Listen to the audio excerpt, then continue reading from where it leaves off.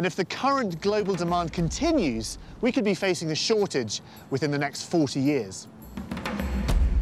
That's strange because it's the second most common element after hydrogen. In fact, a quarter of the mass of the entire universe is helium. Most of it was formed by nuclear fusion moments after the Big Bang. It is still being created up there, wherever nuclear fusion's going on. That, of course, is the process that drives the stars, that drives our sun, where you have hydrogen atoms being mashed together to create brand new helium atoms. But unfortunately, that process is really, really difficult to recreate here on Earth. And that is what brings me here, to a place that has more helium than anywhere else on the planet. Hi there, it's Dallas Campbell from Bang Goes the Theory. Come on in. Thank you.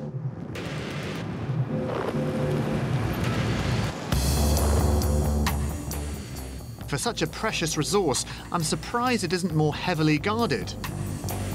Apparently the helium's through here.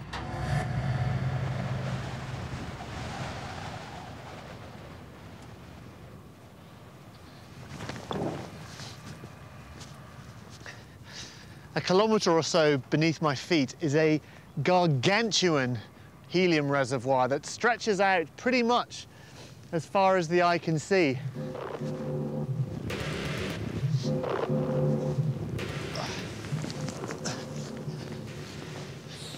The helium's actually made by the radioactive decay of heavy metals in the rock, which means, apart from anything else, it forms very, very slowly. And over millions and millions of years, the gas actually collects in subterranean pockets or reservoirs. And I guess it's easy to imagine when you say reservoirs of thinking of great big, huge, cavernous spaces underground. But actually, all we're talking about is areas of porous rock. And I've got some core samples here that were taken from right here, from thousands of feet underground. And you can see the porous nature of the rock here, these tiny little holes, which are perfect for collecting helium or any other type of gas, for that matter. Helium naturally forms alongside methane, the natural gas we burn for cooking and heating. In most gas fields, only a tiny fraction is helium, and it's hardly worth extracting. But in the 1950s, US miners found levels as high as 7%. Now, there'd never been much use for the stuff before, but the arrival of the space race changed all that.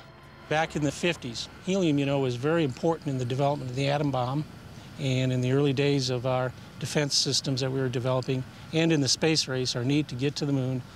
So they felt it was all being wasted in the burning of natural gas. So they developed a program to extract the helium in Kansas, Oklahoma, and Texas Panhandle right here, and inject it right here into the ground in this well and 3 other wells. It sounds really odd that you can actually use solid rock as a storage tank. You're actually taking helium from elsewhere and pumping it into the ground here because that was the original purpose. A storage tank. By the time the Cold War was over, there was a worldwide demand for helium in scientific research. Maintaining this huge reservoir was expensive, and so America began to sell off the gas at a rock-bottom price. We produce about 1/3 of the world's helium supply right from this Bush Dome here. And not just that, that's not just America, that's right here, right going through that plant you see in the background.